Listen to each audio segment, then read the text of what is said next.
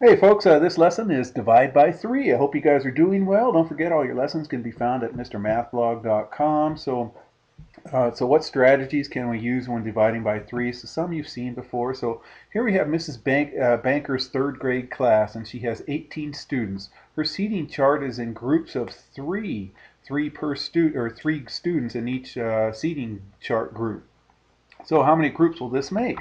Okay, so what do we need to find? Well, right here, we need to find out how many groups of 3 this is going to make right here. So out of the 18, so let's underline the numbers we're going to use. We're going to use that 18 and that 3 right there.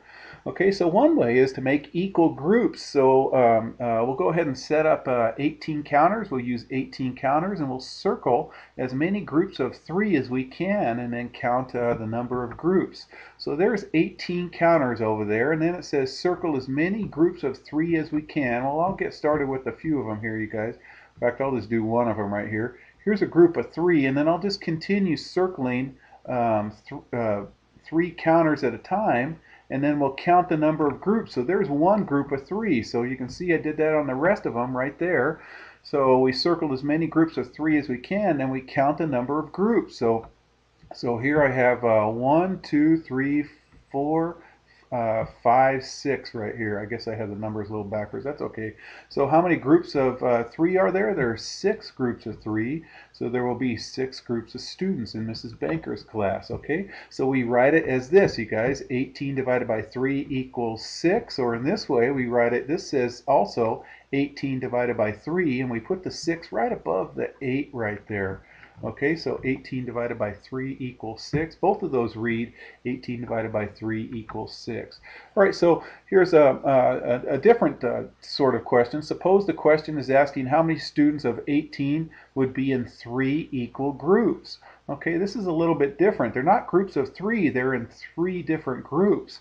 So how can we model 3 groups, 3 equal groups, and would the quotient be the same? Okay, so here's how we can model this, you guys. We can take the 18 counters right here for the 18 students, and we can place one counter at a time in each of the 3 circles until all the counters are used. So one counter at a time in each of the 3 circles. So if I put a counter there, a counter there, a counter there, there's one counter at a time in each of the 3 circles. So I just keep doing this until the rest of them fill up. So there's another counter there. This one can go over here, one counter at a time in each of the 3 circles, okay? So I continue doing this, you guys, one counter at a time in each of the 3 circles right there.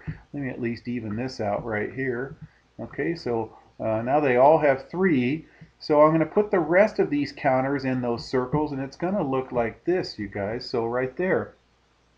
So then here we have 18 divided by 3 this time equals 6. So the quotient is the 6 this time, okay? Remember, this is the dividend, this is the divisor, this is the quotient right here. So to answer the question, the quotient is not the same as in the previous problem, because in the previous problem it was 18 divided by 6 equals 3. Here 18 divided by 3 equals 6, okay? So just remember that 18 is the dividend, 3 is the divisor, and 6 is the quotient. So when they're asking those questions, you can know which numbers they're talking about.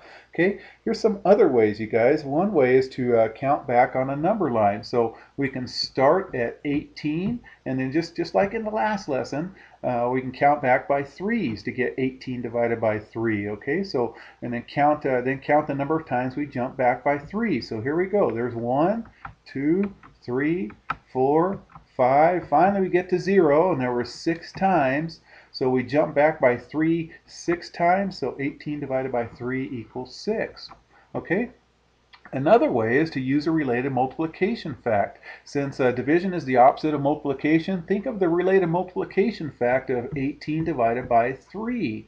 So this is saying, 3 times what number? So what number times this 3 right here will equal this 18, okay? So what number completes that? So we can go ahead and use the multiplication chart right here, and then go up here to 3, scroll down to 18, and then find what number it is when you scroll over to the left. So I wrote all that stuff down right there, so there we go. So we find out that 6 times 3 equals 18. That means 18 divided by 3 equals 6. Or here, this is also 18 divided by 3 equals 6. So both of these are division problems right there. Okay, so what if there were 24 students in Mrs. Baker's class and she wanted to put kids in groups of 3? What related multiplication fact could we use to find the number? Okay, so we're looking for 24 divided by 3. So we could ask the related multiplication fact of what number times 3 equals 24. Okay, well 8 times 3 equals 24. So 24 divided by 3 equals 8. And then this also says 24 divided by 3. Notice the 8 is placed up above the last digit right there. All right, you guys, I hope that lesson made sense.